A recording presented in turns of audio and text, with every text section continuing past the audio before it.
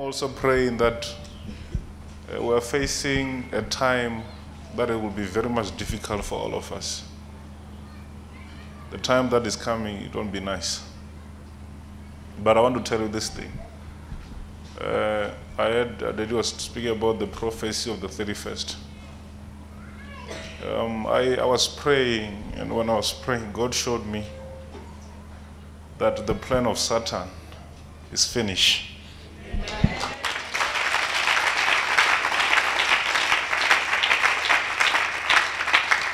And now, what will happen now is the last kick of a dying horse. Did you hear that? I'm saying you must hold that to your mind. Bear it in your mind. I'm saying what will happen now is the last kick of what? A dying horse. From there, I believe it's also there on Facebook there. From there, freedom is coming to you.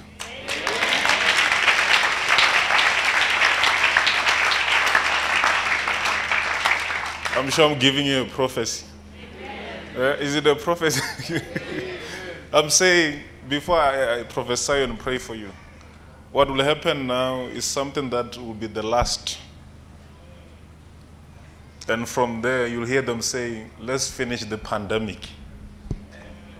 Let's finish it. That's what will happen. And I'm telling you see where I'm standing? I've been telling you like this. Huh? Huh? I've been telling you like this, and everything that has been said here, God has done it. So now, even this one, allow me to tell you what will happen now. You see now they're talking about what that is coming. Huh? The third what? So now, they will try to kick for the last time. God has allowed it. But from there, I see you free in the name of Jesus.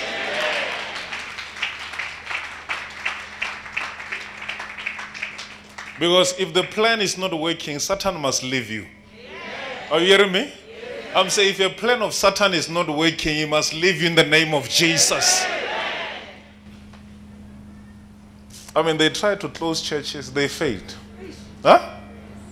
Now, they say, let me ask you one question before I start praying for you. How do they know that there's a third wave that is coming? Huh? How do they know? Ask your neighbor, say, how do they know? You see now they're speaking about the third wave. Before December comes, you'll be free.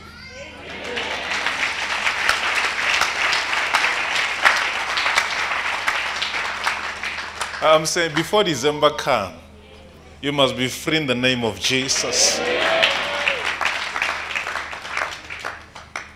You want to be free? Amen.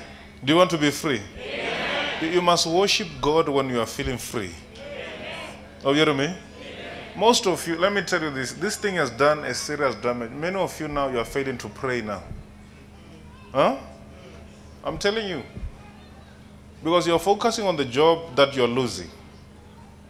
And here in your mind, I say, how will I pray when there's problems like this? Let me tell you people, God has heard your cry. Amen. And freedom is coming to you. Amen.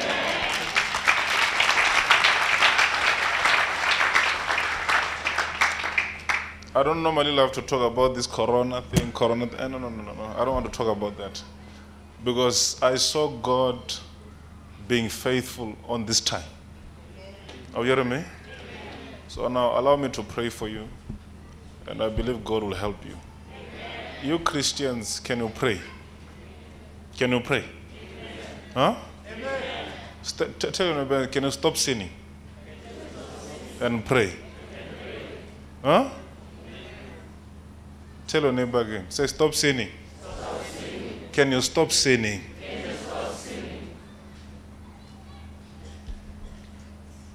Tell your neighbor, say, if you're not married, don't act like a married person. Tell your neighbor again. Tell your neighbor again. Tell them for the last time. Because now you are failing to receive from God now. You know, the sin that has overshadowed you, it's like it has taken over your life. When you speak is sin. You know, when you walk is sin. Everything about your life is sin. Oh, you hear me? This is the right time you position yourself. You seek God more. Amen. Huh? Amen. Oh, you hear me? Amen. I'm saying this is the time to do what? You position yourself, you seek God more. Because you don't know what will happen. I mean, everything that the Bible has prophesied, they have happened. Huh? This might be our last minute. It's possible that from now on, Jesus can come back. Oh, you hear me? I mean, the Bible spoke about the attacks of Israel. Huh? Is it not happening? Huh? Hey, I'm afraid now. I'm afraid. I'm afraid that whatever that has been prophesied, boom, they're starting to happen one by one. One by. The issue is we don't know time. That's the main problem. We don't know time. So from today, live right. You stop sinning. You know, there are so many things that you need to stop. You stop lying. You stop. You just stop. Oh, you hear me? You must allow your soul, your spirit to be ready for the second coming of our Lord Jesus Christ. Huh?